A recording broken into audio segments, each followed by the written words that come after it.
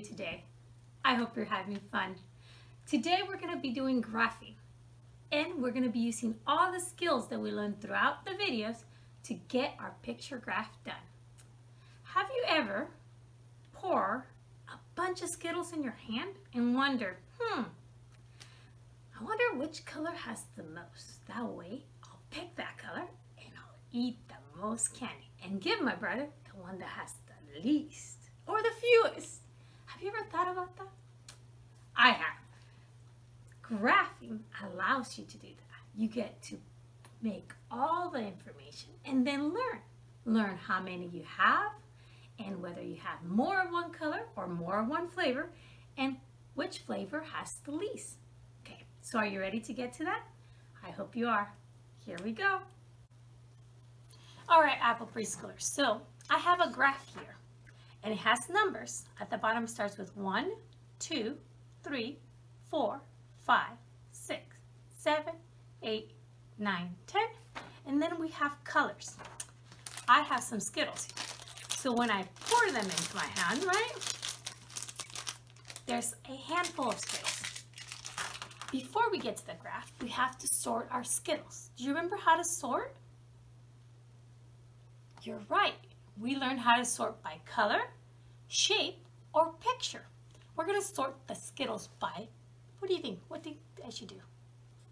Yeah, they're all the same, so I can't sort them by shape.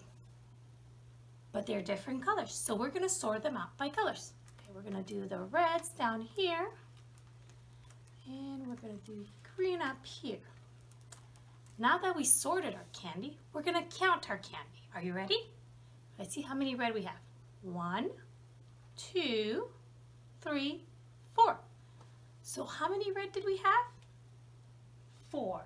Let's write that number down. So there's 4 red candy. And how many yellows? Can you think you can count it by yourself?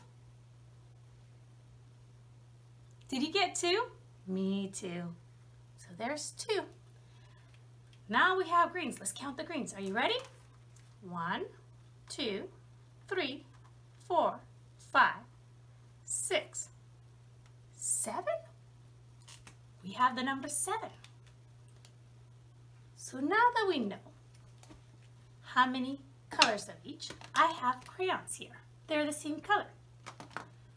So in our first bar that goes up, how many am I going to color? It's green. You're right. I'm going to color 7 boxes starting from the bottom. We're going to count together. 1, 2, 3, 4, 5, 6, 7. So we have 7 green Skittles. What color do I have next? Yellow. And how many did we have? 2. Oh, but I gotta change my color crayon. Now we have yellow. Ready? We have 1, 2, and we're done. Our last color is red. And how many red did we have? 4. So ready? Let's count together. And we're going to start from the bottom up. Okay? 1, 2, 3, 4. Now that we have all of our data or information, we can take a look at it. I want you to look at it for a couple of seconds or so without giving me any answers because I'm going to ask you a question. So think and visually see what you have here. Can you look at it? They're bar graphs, yes. They're tall and some of them are short. So looking at this information, if you wanted to eat the most Skittles, which color would you pick?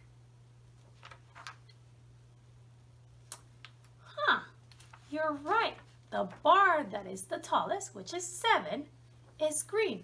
That has the most Skittles. Now, if you had a little brother or little sister that you didn't much care for, and you didn't want to give them that many Skittles, which color should you give them? The shortest? You're right. This middle line here is the shortest. It's only 2. So, Apple preschoolers, this is what we use data or information. We get to graph it and then visually, without even counting. You don't have to know numbers. You could tell me which Skittles are the most, right? Just by looking at it. The tallest tower is green. Which one has not the most and not the fewest? Which one's in the middle? Well, we know that green is the most, yellow is the fewest. So obviously red is in between. It's in the middle. So if we put them in order, it would be first, second, and third. Great job, Apple preschoolers. The next time you get candy that is colorful, see if you can practice some graphing. And maybe give your brother the least amount of candy, huh? See you later.